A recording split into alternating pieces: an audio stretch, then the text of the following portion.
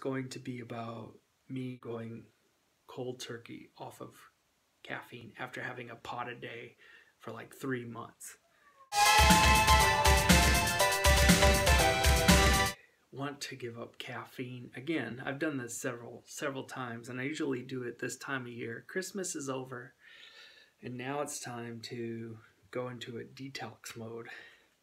As far as I'm concerned, I get sick of eating and drinking caffeine, eating food. I just kind of go through a detox mode. Today was my last hurrah, and I drank a bunch of caffeine, and I thought, oh, it's gonna be like the old days when me and Kay used to go out to coffee and we get all shaky on the caffeine and just have fun times, play with our cell phones, whatever. It's not like that. Today I drank a whole bunch of, like 2 pots of coffee, and I just feel like I could take a nap. It's not satisfying. So there's another reason to go into like detox mode. It just sucks. I guess I got all the coffee I wanted and I don't feel satisfied. Tomorrow, I'm going to give it up. I'm going to maybe journal that process in like video form because it's hard to give up coffee, and the first day is going to be painful. I know there's going to be like a headache. It's going to hit me. So tune in for that. This is going to be what it's like to quit caffeine. And my prediction is it's going to take about 10 days for the caffeine to leave my bloodstream and leave me alone. I'm going to be going cold turkey. So I'm just going to, people are like, why don't you taper off? Taper off.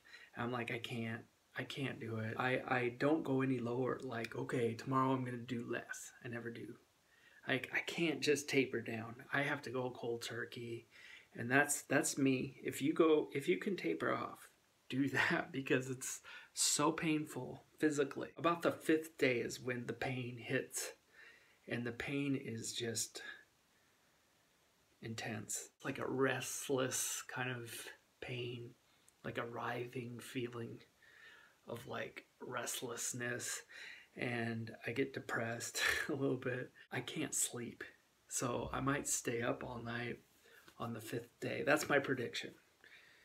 And I predict that on the 1st day I'm gonna have the headache of all headaches. About 10 days will go by, and then I'll be like, it doesn't bother me anymore. And then my sleep schedule might be messed up. But I'll see you tomorrow, about the time I'm probably having a headache. I don't know how I'm gonna make the video. If I'm just gonna live stream it or whatever. It's going to be about me going cold turkey off of caffeine after having a pot a day for like 3 months. Oh, it's good. It's way better than the Great Value 100% Arabica